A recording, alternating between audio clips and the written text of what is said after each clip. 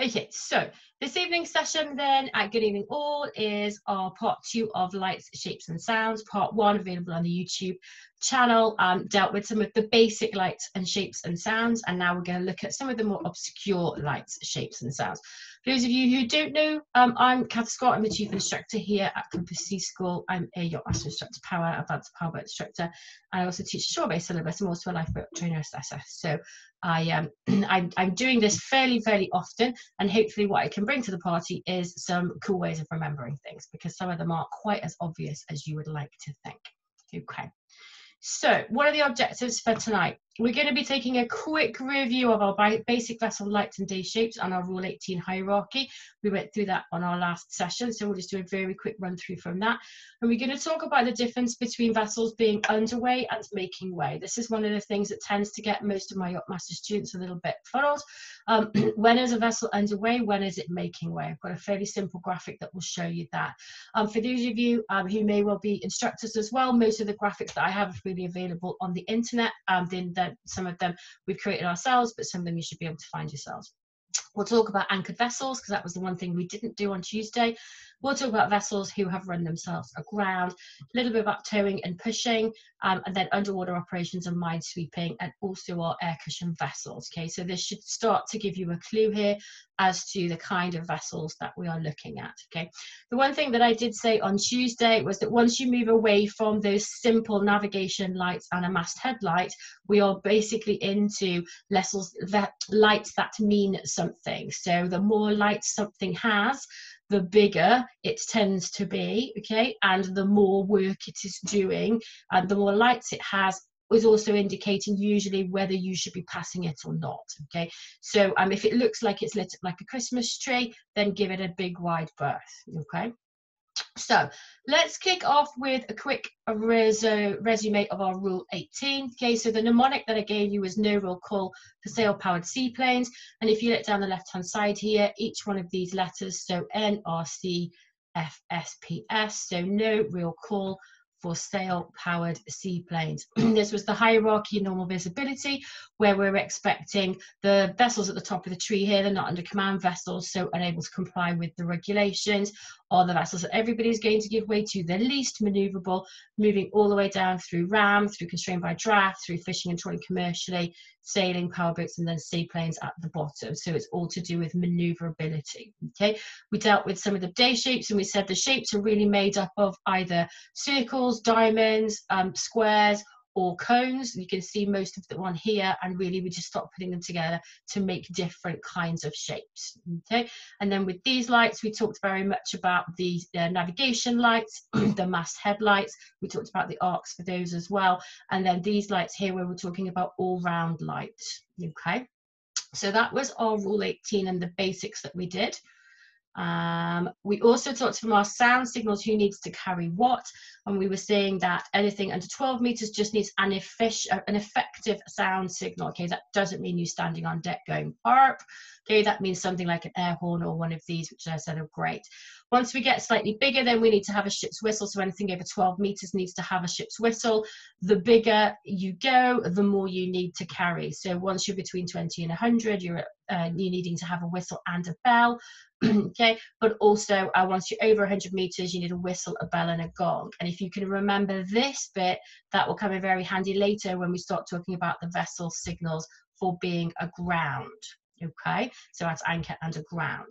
So let's kick off with underway and making way. Okay, so when is a vessel underway? Well, when it's not at anchor, it's not made fast to the shore, and it's not aground. Okay, so technically it's not attached to anything. It's not attached at anchor to the seabed, made fast to the shore alongside, or aground attached to the big sandbank rock, whatever has run it aground. Okay, so it is technically deemed, as soon as you slip your lines, you are then deemed to be underway. Okay, you're making way then when you're being propelled through the water by either your sails, your machinery, or your oars. You are physically propelling yourself through the water. Okay, but we only really need to worry about it when we're dealing with vessels that have any of these lights. So we've got our vessel aground here on the left, our restricted inability to maneuver, and we've got our fishing, remember fish frying tonight, hot fish, red, and our trawling, green. Okay, so if you are seeing any of the lights above, then we are interested whether they are making way or not making way through the water. Why? Because I could be aground, I could be drifting, I'm not attached to the shore, I'm not an anchor, you know, I'm not under command, I'm not attached to the shore, but actually I am drifting, but I am not making way through the water because I'm not being propelled.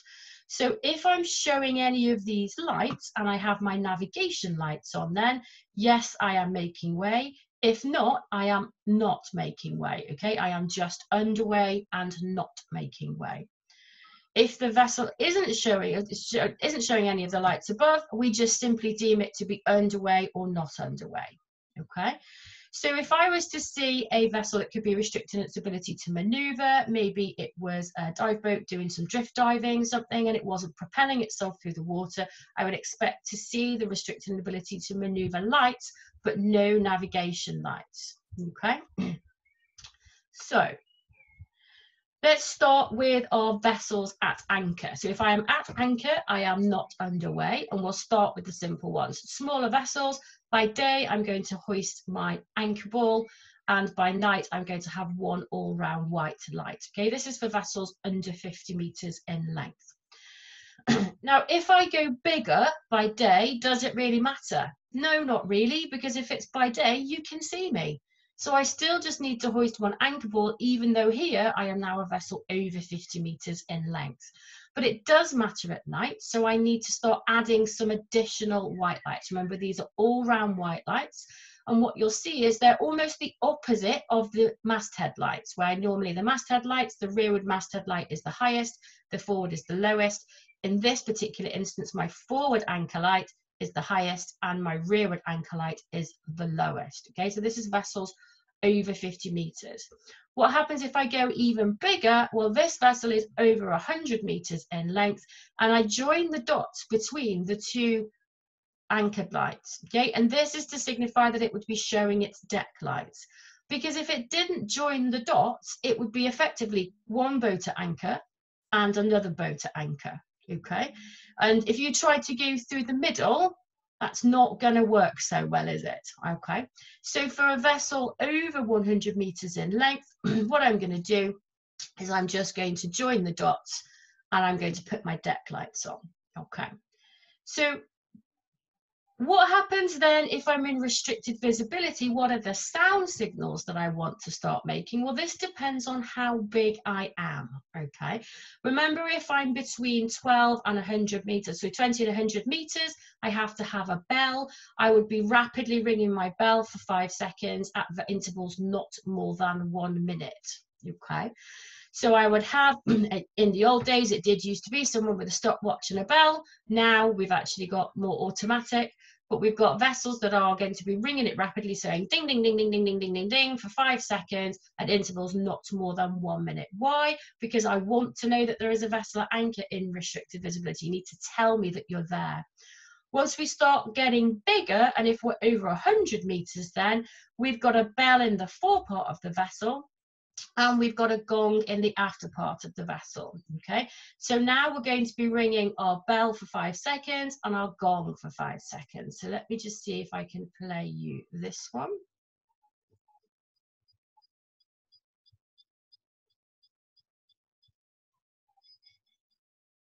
No sound coming out?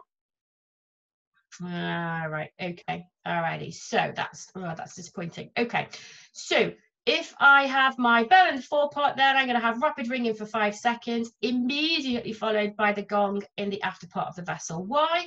Well, that tells me where the front is and where the back is as well. Okay. Now, if I'm at anchor and I am worried about the possibility of a collision, then I can sound one short, one long, and one short. Okay. So one short blast, remember, 1 to 2 seconds, one long, 4 to 6. And then one short, so one short, one long, and one short. And if you hear that, that is somebody saying, I think we are on a collision course. Okay, let me just pop someone in there. Okay, so that's our vessel at anchor then. All right, let's have a look then to talk about our restricted visibility. If we're talking about our sound signals and we're just a power-driven vessel, if we are making way, so if we are underway making way, we have one long blast, okay? One long blast, intervals not more than 2 minutes, okay? If you're a smallish vessel, that is you with your air horn, perhaps, and your stopwatch. But if I am stopped and not making way through the water, I change that one long blast into 2 long blasts, around about 2 seconds apart, okay? Well, what happens if I am everybody else? And this is where, thankfully, it's about the only bit of restricted visibility that is easier. If I am everybody else, so not in command, constrained by draft, sailing, ram, fishing, towing, pushing, okay, I sound 1 long followed by 2 short. Okay, because remember also in restricted visibility, that if we encounter a vessel by radar alone, then we are going to all be the giveaway vessels. Okay, so in restricted visibility, we're looking at everybody being the giveaway vessel. So I just need to differentiate between my power vessels here, 1 long blast if I'm making way, 2 long blasts if I'm stopped, and everybody else is going to be 1 long followed by 2 short. Okay. So dredging and underwater operations then, this is where we're moving from just being restricted in our ability to maneuver to actually showing a safe side and a foul side. So by night, we're going to show red, white, red for restricted inability to maneuver, and we're going to have 2 vertical reds to notify you of the foul side to pass, and 2 vertical greens to notify you of the safe side to pass. Okay, so in this instance, this is the stern aspect of this vessel. This is the bow aspect of this vessel. So the safe side to pass is down the port side. And remember, that would normally be a red light. Okay, so here we can see what happens when we put our underwater operations along our navigation lights as well. And it starts to get quite busy quite quickly. Remember what I said? If it's lit up like a Christmas tree, go run away. Okay, so in this instance, we've turned our navigation lights on. So we've got our port light and our starboard light. And in this particular instance, this vessel is over 50 meters in length, so showing 2 mast headlights. But remember, the mast headlights and the side lights and the navigation lights are all sectored. All of these lights are all around lights. So from the stern, we will see his stern light, but we will also see all of the lights that indicate what he is doing and which is the safe side and which is the foul side to pass. Okay, so by day then we use our balls and we use our diamonds. Diamonds are a girl's best friend, so we're going to pass on the side with the diamonds, and balls, think of it as 2 stop signs. Okay, so that's where we have dredging or underwater operations, and the skipper is giving us an idea of the safe side to pass. Let's have a look. So it could be that we have a diving vessel. So similar at night, if it's a diving vessel, we've got restricted inability to maneuver. Particularly this is if it's not anchored, but it may be just doing a drift dive. It might have divers attached. It could have divers on umbilicals. Could have all sorts of things. But so by night, we would perhaps see restricted inability to maneuver. But by day, we will see either of these flags. This is the most common flag in the UK. This one a little bit more popular in America. But the blue swallowtail flag would give you divers down. Well, so what? Okay. Well, what it means to you is navigate with caution, because there will be divers in the water. They may not be right by the vessel. They may have been navigating. They may come up. So navigate with caution and look for bubbles in the water. Okay. That's our diving vessels. Here we have our air cushion vessels operating in non-displacement mode. Okay, so you could have something a little bit like this. Okay, so if it's operating in non-displacement mode, we have our normal navigation lights. So in this instance, we've got quite a large air cushion vessel. So we've got the I am over 50 meters in length lights. There's my mast headlights. Here I'm actually looking at the port side, not the starboard side. Change that. Okay, but I also have a yellow flashing light. Okay, so I have a yellow flashing light, rapid yellow flashing light, and that's going to be operating when I'm operating in non-displacement mode. Okay, and I should see it from all around the vessel. So from the stern, I have my stern light, but also I see the yellow flashing light. And from the front here, I've got my 2 mast headlights, and I've also got my yellow flashing light. Okay, so this is an all-round light, and what you can see here, just if you can make them out, are the little sectors. Okay, so that's my air cushion vessel. It could be a small one, in which case it would simply just have 1 mast headlight. Okay, once it goes over 50 meters in length, we start to add in another white light. Okay, So that's our air cushion vessels. Here we've got our vessel engaged in pilot duties. So one of the ways I always remember this is the pilot has to get off the pilot boat onto the other vessel, climb up the ladder, wander over to the bridge, and by the time he's got there, he's quite red in the face. So I would always remind myself that it's a white hat. Pilots would wear white hats and red faces. Okay. So he has his normal navigation lights on, but in this instance, he has his engaged in pilot duties light, and we can see the white and the red all the way around the vessel. When we see a vessel with a pilot on board, we'll see that it will actually fly code flag H. And if we're looking at the sound signal in restricted visibility, we are looking at the sound signal for a power-driven vessel underway, which is one long blast. And then there's an additional sound for short blast to give you an idea that the vessel is engaged in pilot duties. Why is that important? Because if it's engaged in pilot duties, it's probably very close to another vessel because it will be landing or collecting its pilot. Okay, so as soon as you see anything with white hat, red face, white over red, we're looking at a vessel that is on pilot duties, heading out either to take a pilot or to go collect a pilot. So it could be on its way out or on its way in. Okay. So in the unlikely event that you manage to run your vessel aground then, okay, we're going to start small. So we're going to start with, this is a vessel here aground, and these are lights that you've already seen. So we've already seen 2 red lights. We had 2 red lights for not under command. We've also seen these 2 white lights with a higher white and a lower white, and that was a vessel at anchor over 50 meters. So technically, this vessel is not under command at anchor. It's got to give you some way of saying, remember, you are underway unless you are at anchor, aground, or fast to the shore. So the white lights are telling you that it is at anchor, so it's actually attached to something. The red lights are telling you that the vessel is aground. So it's not under command at anchor is the way that I remember it. By day then, it would be hoisting 3 balls. And if it was a very large vessel over 100 meters, again, it would be showing us its deck lights to connect the forward light to the rearward light. Okay, otherwise you'd think that there's a vessel here, a small vessel aground, and then possibly a vessel at anchor, and you might even think that you could nip between the 2. Okay. So what happens then if I'm aground in restricted visibility? Well, this is really where the fun starts with the sound signals. So it's a shame I can't play them to you tonight. I might just have to sing them to you, I suppose. But if I'm going to be aground, then I have to sound the bell and the gong as a vessel at anchor. So whatever I would have done at anchor, but I put 3 distinct strokes before and after the rapid ringing. Okay.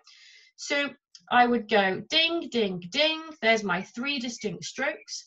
Then I would do the rapid ringing for 5 seconds. Then there would be 3 more distinct strokes.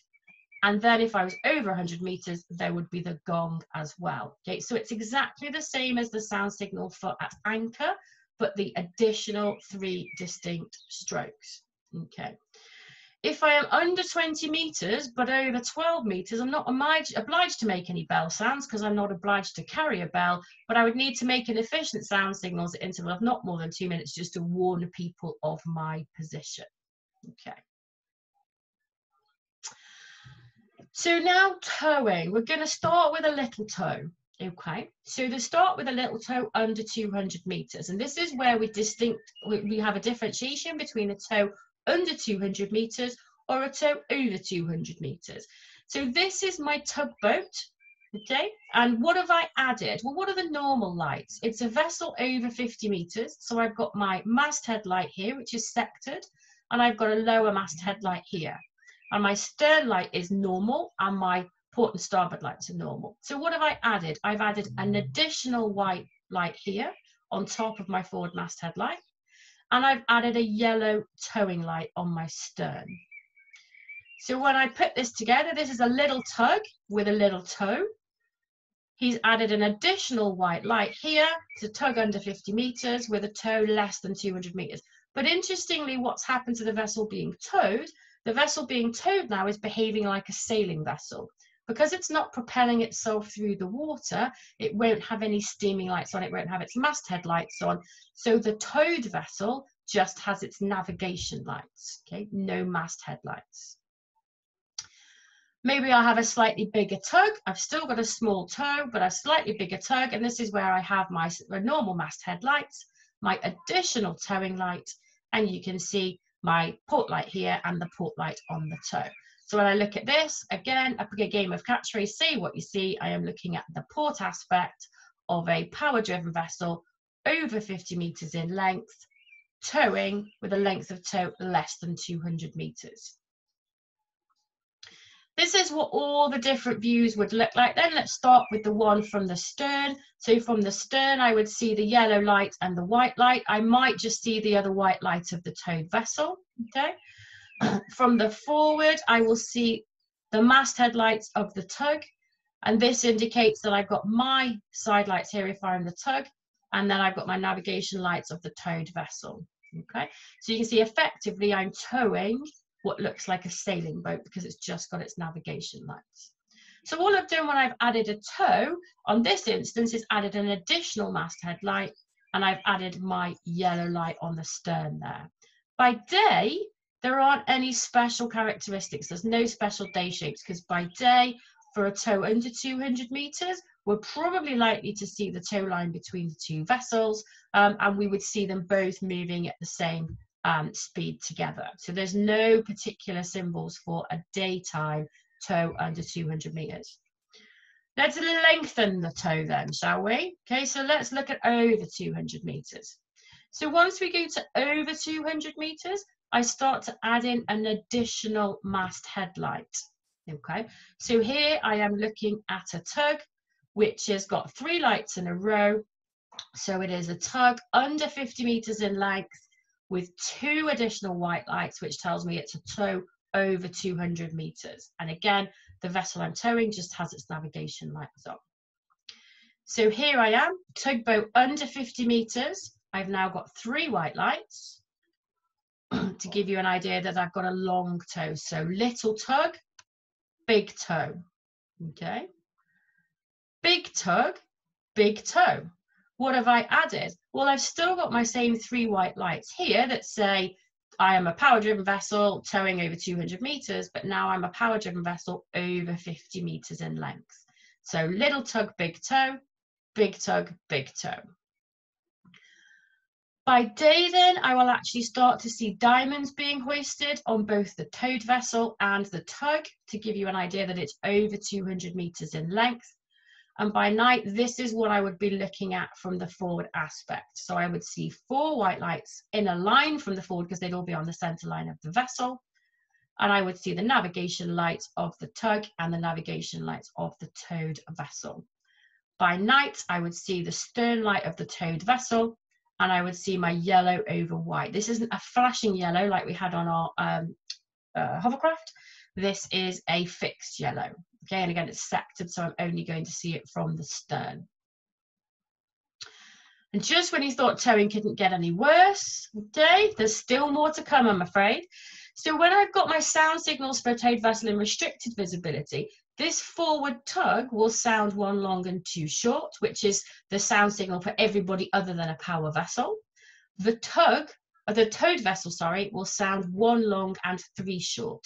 And this will be the last vessel in the tow. So if there were multiple boats being towed, the last vessel in the tow would be sounding 1 long and 3 short. That tells me that I can find the tug, because I can hear the tug with 1 long and 2 short, and I will hear 1 long and 3 short to give me an idea that I've got where the end of the tow is. Instead of towing astern, I could be towing alongside, or I could be pushing ahead, and similar rules apply. Okay, so here I've got a vessel pushing, and what I've done is added an additional white light. Okay, but here you'll see that there's no yellow light because all of the vessels are in front of me.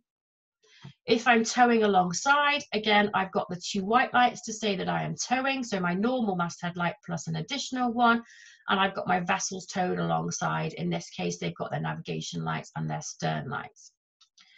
So what does it look like? This is what my pushing ahead would look like from the front. got my tow vessel here, and I've got my 3 vessels that it's pushing. From the stern, you will only see 1 stern light. And from the side, I see little tug pushing. Okay. Over here then, when I've got them towed alongside, these would all, in theory, they're being towed, so they'll all be moving together. I've got my tug vessel, which has got 1 additional white, plus all the navigation lights on my other vessels. Where we're towing alongside, you'll see that they also have their stern lights on. Okay. Vessels operating mine clearance operations. This is the one that people tend to remember. Not sure why, but if I'm looking at a vessel doing mine clearance operations, then I have to show my day shape, which is 3 balls, and these are visible, you can see them here, throughout from all the way around, 360 degrees around the vessel. I also at night, in addition to my normal navigation lights, show 3 green all-round lights. Okay, so if you look at this vessel here that's coming towards you, you've got the navigation lights, you've got your port light, your starboard light, you've got your 2 mast headlights, this is over 50 meters in length, and you have your additional lights. So when I said to you, build them up simply, start with it as a power-driven vessel, because I've got a steaming light here, mast headlight. It is underway, I've got my navigation lights, it is over 50 meters in length, and it is busy doing mine clearance operations. Okay. The one important thing with this is you have to, once it has its mine clearance operations lights or shapes up, you are obliged to maintain a distance of 1,000 meters of the mine clearance vessel. Okay, it's dangerous for you to approach within 1,000 meters. So this would be handy if it's on AIS, and perhaps you can stick a cursor onto it on AIS and work out the distance, or perhaps you could use your radar to work out how far away you are and not encroach into 1,000 meters of that mine clearance vessel. Okay. So here we have your quick quiz for the evening. So let me just... Okay, so having had a little time to have a look at all 12, let's see how we did then. So number 1, we're looking at a tow with a length over 200 meters. Okay, it's by day, so we're only going to see the towing diamonds when it's a tow over 200 meters. For 1 long blast in restricted visibility, this is going to be a power-driven vessel underway and making way at intervals of not more than 2 minutes. Number 3 then, we've got our vessel aground. Remember I said not under command at anchor. We've got our vessel aground and we're looking at the port aspect of that boat. So we've got the higher light here, the lower light there. This one, a little flashing light, we've got our air cushion vessel operating in non-displacement mode, and we're looking at it being less than 50 meters because there is only 1 masthead light and we're seeing its starboard aspect. This one, our vessel engaged in pilot operations, seen from ahead. We've got our navigation lights here, so the boat's coming towards you. Remember, white hats and red faces. The restricted visibility then for the sound signal, 1 long blast, so 4 to 6 seconds, followed by 3 short blasts. We're looking at being the last vessel in the tow. If it was the tug, it would be 1 long and 2 short. This one was probably the easiest one on the board, I suspect. This is just a vessel at anchor. Okay, so 1 single anchor ball visible from all the way around the vessel. This one here, we have a vessel engaged in underwater operations. So we've got our restricted inability to maneuver lights here. We've got 2 reds and 2 greens. So we've got a foul side to pass. We're looking at the stern of this vessel. So our safe side is to the port. Our vessels towing here give us a stern aspect. Okay, do we know how long the tow is? No. Do we know what size the tug is? No, because all of those lights would be forward-looking lights. They would be the masthead lights. What we can say is that there are vessels towing, and the yellow over the blue gives us the clue. For this one then, we've got our vessel at anchor, and we're looking at the port aspect. For our rapid ringing, so we've got 3 distinct strokes on the bell, 5 seconds of rapid ringing, 3 distinct strokes on the bell. We're looking at a vessel under 100 meters aground. And then our vessel engaged in mine clearance operations with our 3 all-round greens. And we're also seeing the stern aspect. Okay, so how did we do? Pop your answers, pop your scores into the chat for me, please. Let's have a Zoom recording then. So next session that we've got is our weather workshop on Saturday. I think there's a couple of you that are on the session tonight that are signed up for that. We haven't made a decision on our workshops for next week, but we'd like as many of you to come along as possible. Thank you for listening this evening. Let me just